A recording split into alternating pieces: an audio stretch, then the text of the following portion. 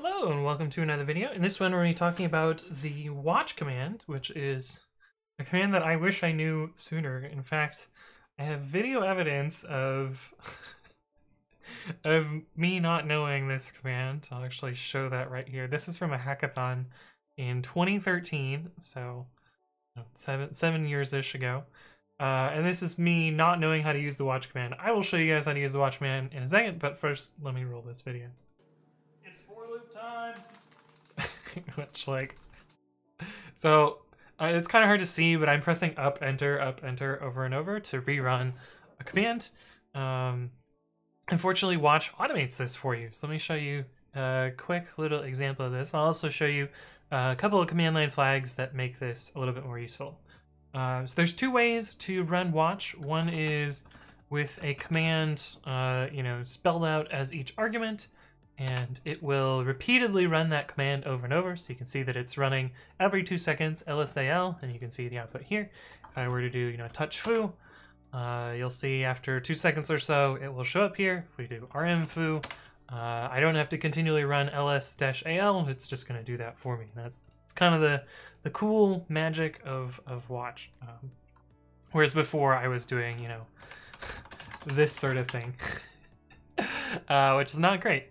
There's another form of watch which takes a command as a string, and it will pass this into an underlying shell. So if you wanted to,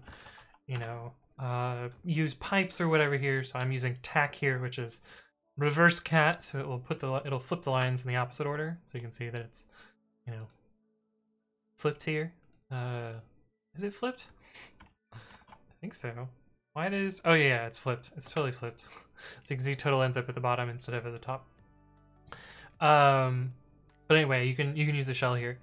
A couple of useful options that you might not get, or at least I didn't learn for a while. You can control this time here by using -n, and you can use fractional seconds. So if I want it to run every 0.1 seconds, you can say, oops, every 0.1 seconds. I didn't mean to actually type the S.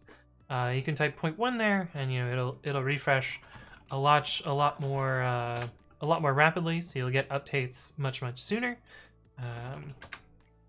Another useful option here is the -d option, which will highlight differences in the output. So if we do touch foo again, you'll see, well, sometimes the difference algorithm is not that great. Let's not put it through tack. Maybe it'll be slightly smarter.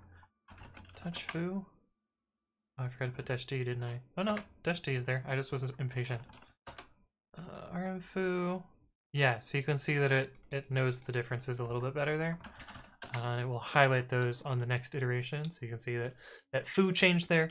I find this is often useful if I'm watching something and I want to not look at it unless something major is changing, and then you'll get a much nicer output. There's a bunch of other options. I find that those are kind of the only two that I think are the most useful. But anyway, that's the watch command that I wish I knew sooner. But anyway, if you have additional things you want me to explain, leave a comment below or reach out to me on the various platforms. But thank you all for watching, and I will see you in the next one.